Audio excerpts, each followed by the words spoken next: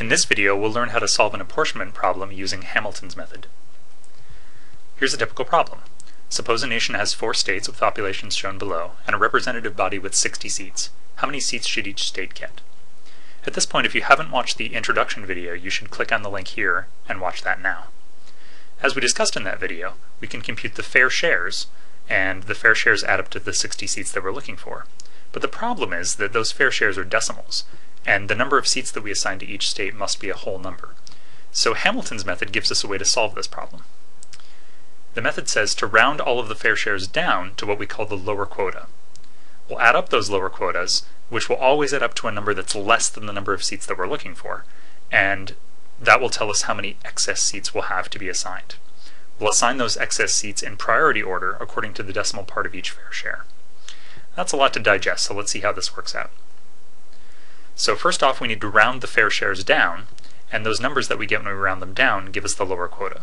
So 21.47 becomes 21, 18.38 becomes 18, and so on. So essentially just chop off the decimal part and look at the number that's in front of the decimal. So when we add up those lower quotas, we get 58. But we're trying to assign 60 seats to this body, so that means we've got 2 extra seats left over that still need to be assigned. That's where the priority comes in. To figure out the priority for each state, we need to look at the decimal part of each of those fair shares. Remember, we chopped those off earlier, but now we need to actually pay attention to them. The largest decimal part, which in this case is for state D, that will be the state that has first priority. If we look at all those decimal parts, the next largest one is for state A, 0.47. That'll be second priority. Next up is B with 0.38. That'll be third priority. And then finally we have C, which is going to be in fourth priority. So now with those 2 extra seats that we have, we're going to figure out how many total seats to assign to each state. Since D had first priority, D gets the first extra seat. Since A had second priority, A gets the second extra seat. But now we're out of extra seats. Remember, we had 58 from our lower quota.